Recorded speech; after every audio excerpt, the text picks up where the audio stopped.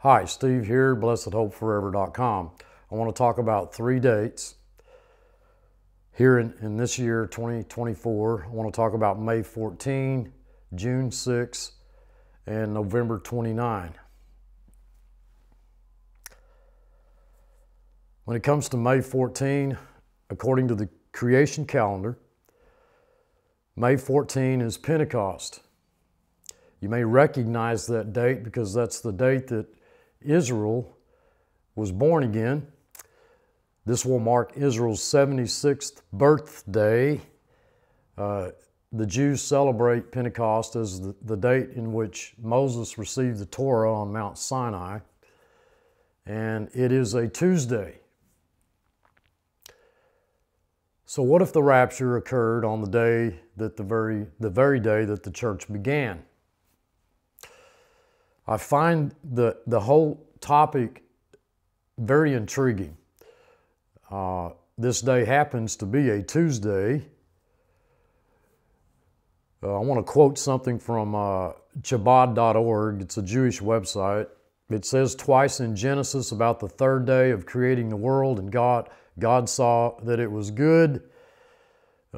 Genesis 1:10 and 12, which has led many to believe it is twice as nice to get married on the third day of the week, which is Tuesday. So May 14, Pentecost. I'm sure if you Googled the date of Pentecost this year, it'd be different than the creation calendar, but it's May 14. It's the date that Israel's celebrates its new birth. It's the Independence Day. It's 76th birthday. It's the date in which Moses received the law on Mount Sinai, and it's a Tuesday. So that's one of the dates I wanted to talk about. The next one is June the 6th of this year. On that same creation calendar, we can see that June 6, 3977 BC is the beginning point. That's when God said, "Let there be light." That's creation day 1, June 6.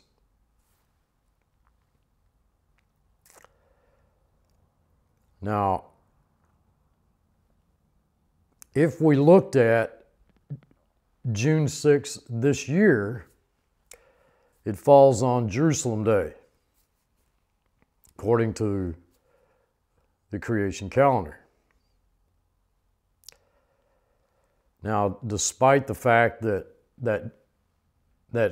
date, June 6, reminds us of D-Day, Normandy, invasion, World War II, I don't really have anything to say about that, but I will point out that the creation calendar lists 3977 BC as that beginning point. If we go from 3977 BC to this year, 2024, it marks 6,000 years. 6,000 years. I have nothing to do with that calendar. I do believe that as the years go by, they update that so that someday they're going to get it right. But that's how they're showing that today. So there's May 14. I think there's a lot of reason to have hope as far as those looking for the rapture on May 14, as well as June 6. And now I want to talk about November 29. And I know I've jumped over Feast of Trumpets and Day of Atonement and Tabernacles and so on and so forth. But I want to talk about November 29 because this is something that I've been looking into for about a year now. I don't know what, I wouldn't really know what to call this timeline, except I see somewhat of I see a pattern here, and I see a lot of connections between the triumphant entry of Christ, of Jesus, when he entered the temple, tabernacles, the temple itself, and Hanukkah. I see some remarkable connections here between this. So I guess you could call it the triumphant entry, tabernacles, temple, Hanukkah conundrum. Anyway. Beginning here with this and how that I can best, I think, explain this, John chapters 7 through 9, we see that the Feast of Tabernacles is a forward-looking feast with a yet future fulfillment. The prophet Zechariah had foretold of a day when all the nations of the world would celebrate the fulfillment of this feast that probably has to do with the kingdom. I'm gonna suggest the kingdom when Christ returns. God entered the temple at the Feast of Tabernacles in the 7th month. That's the month that we typically recognize as September. The feast came after the dedication of the temple, which took place on the 15th day of the month. And I'm going to say possibly in 31 AD. 31 AD, I'll tell you why.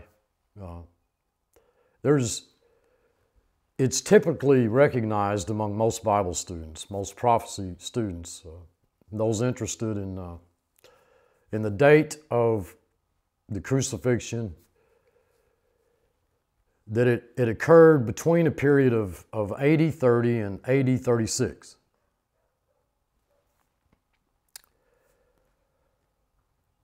I am going to suggest that it occurred in 31. Many at this point are taking a hard look at 32. There's still those that are clinging to 30. And of course, some have gone as far as suggesting perhaps 34. You won't find too many people that say 35 or 36. I'm going to say 31. I'm basing this on 31.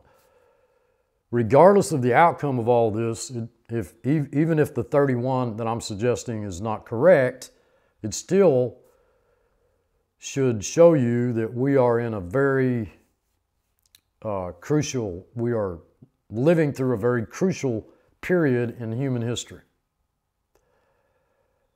I've always believed that Jesus was born on 3 BC, September 11th, in fact. I've done videos on this. So from 3 BC to 31, he would have been 33. The year 0 is not counted.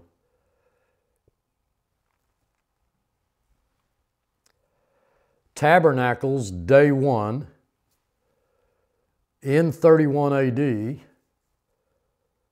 was September 21. The following day being September 22, which this ministry recognized as the most accurate date of the Revelation 12 sign, which occurred in 2017. September 22 and 23 of 2017. So 2017 to 2024 marked 7 years. If you subtract 31 from 2024, you get 1993. And then when you add the 7-year tribulation period, then Christ returns, and that would mark 2,000 years. So I want to talk a little bit about the temple. I'm wondering if all of this may have began with the temple. And I mean everything. That our history has been a little more than defiling and rededicating that temple. And therefore, it may very well end with the removal of the temple, that is the church, today, which is then followed 7 years later by the return of, well, let's just say it, the temple. So I'm going to ask you folks, why would not a timeline deal with the temple? We've talked about, Pentecost and trumpets and atonement and so on and so forth. But why would a timeline not possibly deal with the matters surrounding the temple? Psalms 27:4. One thing I have asked of the Lord, this is what I desire, to dwell in the house of the Lord all the days of my life, to gaze on the beauty of the Lord and seek Him in His temple. 1 Corinthians 3:17. If any man defile the temple of God, keep in mind, we've got an Antichrist at the midpoint that defiles the temple. If any man defile the temple of God, him shall God destroy, for the temple of God is holy, which temple ye are. We are the only temple at the present time, the body of Christ. The temple is a treasured place, Ezekiel 7:22. We worship the temple, which is Christ. His body is the temple. Mark 14:58 makes it clear that His body is the temple. I am of the mind that the temple was as dear to God as the wife is to the husband. And dearly beloved, the bride is about to meet the groom. We're looking for the return of our Lord Jesus Christ for His church, then to deliver Israel, and Christ is the temple. We see that it begins and it ends, really, if you really wanted to be honest about it, it begins and ends with the temple. As far as Jewish marriage is concerned, Kislev, which is the month of Hanukkah. Now I'm looking at month 9 on the Hebrew calendar. The entire month of Kislev is extremely auspicious, as evidenced by the holiday of Hanukkah, which falls during the last days of that month, the holiday of light. The Jewish people believe that this is a wonderful time to begin a marriage of light and happiness.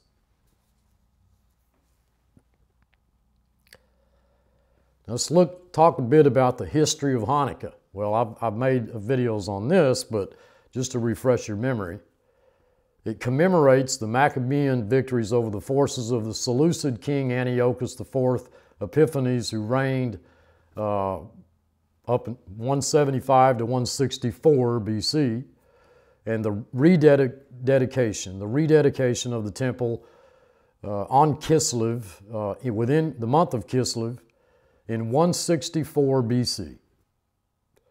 Judas Maccabeus, he purifies the defiled temple in Jerusalem, destroys the idols erected there by Antiochus, and he restores the service in the temple. The reconsecration of the temple becomes an annual feast of dedication in the Jewish calendar, Hanukkah. There may be a tribulation period midpoint hint going on here. We know that the temple is defiled at the midpoint by the Antichrist. He desecrates it. It will need cleansing. Enter our Savior, Lord Jesus Christ, at His second coming. Kislev, 164 BC, the temple's defiled. The temple is cleansed and rededicated. Hanukkah this year, November 29. This is where it gets interesting for me, because Hanukkah this year, November 29, very recognizable date for many of you. November 29, in history, United Nations partition, UN partition of Palestine. If we look at the math here, November 29, 1947, which is when this occurred, to November 29 this year, 77 years exact. Exact. So assuming that there was a November 29, 2024 Hanukkah rapture of the church, a day that I think that many would least expect, the temple, the church is removed and consecrated to God, rededicated to God. Why? Why that connection? Could it be perhaps because the temple today, I'm not talking about the tribulation period, I'm not talking about 164 BC, today, perhaps it's because the temple continues to be defiled. The church is the true temple. So let's begin at that date. Let's go forward 1,290 days, not 1,260. I watched my past videos on these numbers. 1,290 days to a midpoint of the tribulation. A midpoint. It lands on June 10, 2028. This is when the temple would be defiled by the Antichrist. June 10 is the day, according to the creation calendar, that Adam was created. June 10, 3977 BC. That's where it lands, on the exact day Adam was created. Why the midpoint on Adam's creation day 6? Well, why not? Satan attempted to, well, no, what am I saying? Satan did. He tempted Adam, and he corrupted the entire human race. And today the church is comprised of members of that one body, that one temple being Christ. We are members, all members of that one body, the temple, which is Christ. We're not a bunch of little temples running around, okay? All right? Where you have to clean up the old man, make the old man, the flesh, acceptable to God. So we know the Antichrist reigns 42 months or 1,260 days. So we go through that great tribulation period, forward 1,260 days to, where does it take us? November the 22nd, 2031. 2031.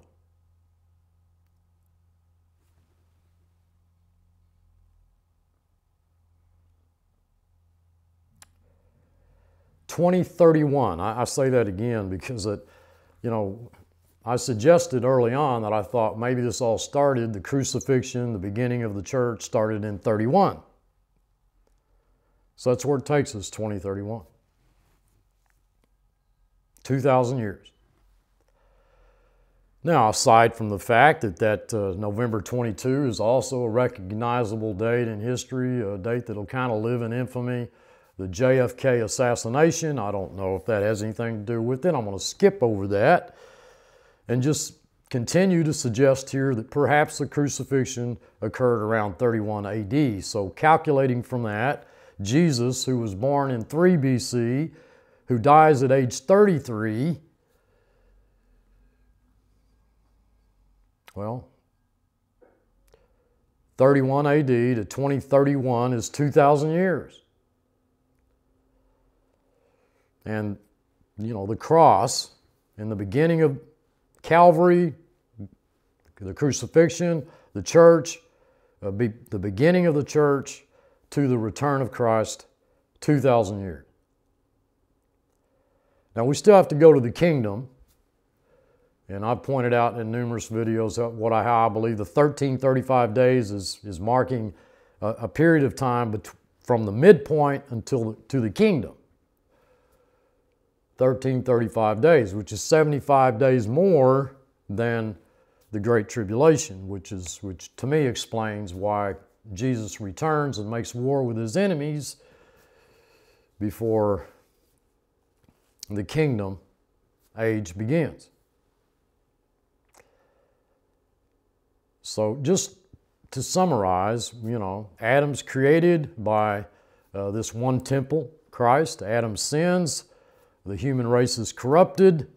The temple, the dwelling place of God, is defiled or desecrated. Jump ahead to 164 BC. Again, the temple is defiled. The temple is cleansed. It's rededicated. Jump ahead to 31 AD. The true temple crucified in the church age begins. And then to the present day, where that the church, the temple, I'm going to suggest, it's not hard for me to suggest that the temple today is defiled. I believe it's departed from the faith. It's corrupt. So assuming the rapture is, the temple is raptured in 2024, the temple is then cleansed, rededicated, or consecrated to God. So now we've got the tribulation period where the temple is defiled by the Antichrist, but then the temple, that is Christ, he returns at the second coming. The kingdom is established. So 6,000 years ends and the 1,000-year kingdom begins. If you count from creation, day one, to the kingdom, it would be 6,007 years. 6,007 years. That's it. That's what I wanted to pass along to you at this point in time here on April 24, 2024. Join us on Sunday as we study through the wonderful book of Philemon. I love you all. I truly do. Keep looking up. Our redemption draweth nigh. Until then, thanks for watching.